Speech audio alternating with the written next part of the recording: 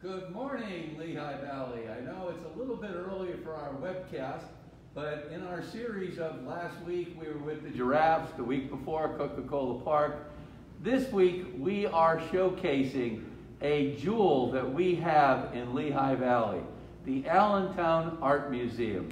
Started in the Great Depression, even though things were going on that were terrible in the economy, people were out of work, suffering, we realized the importance of art in our culture. And we have right here in the middle of Allentown a beautiful example of something that came about in that time period that is still flourishing and expanding. And we're standing here in front of an unbelievable exhibit that is about to take place here in the Allentown Art Museum. But Max, you are the expert here, so I'm going to let you tell the people what's going on. Absolutely. Thanks, Phil.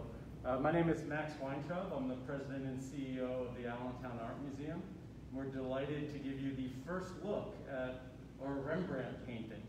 Now, as Phil said, the museum was founded in the 1930s during the Great Depression. And one of the big moments in our history is in the early 1960s, Samuel Kress gifted to the museum 53 masterworks of Baroque and Renaissance painting and sculptures.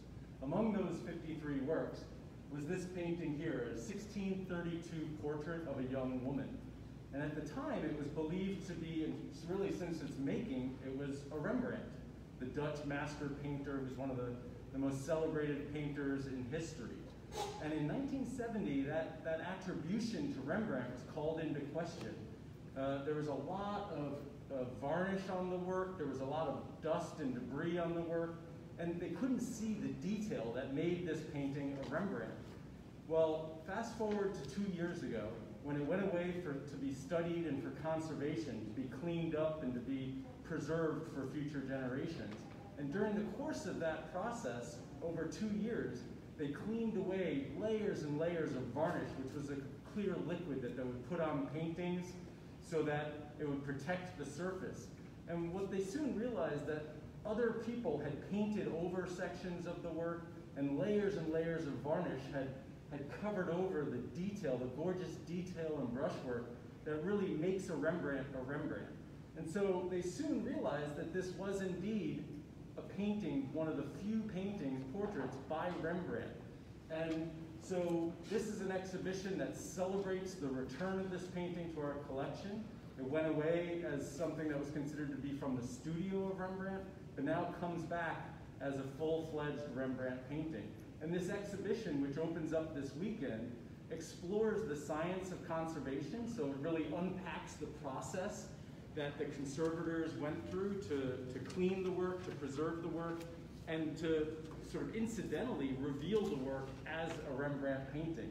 The details of her gown, the tones of her face are all things that reveal to them that it was a Rembrandt. And when you come into the museum, you'll be able to look closely at the painting and see for yourselves why this painting is such a magical work of art.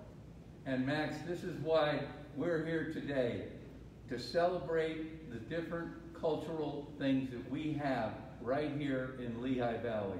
You don't need to travel to a museum to Philadelphia, to New York City. Right here, opening up this weekend in Lehigh County, in the center in Allentown, we have Rembrandt and the rest of this museum. Please come out, enjoy what's right here in the valley. And remember, as always, mask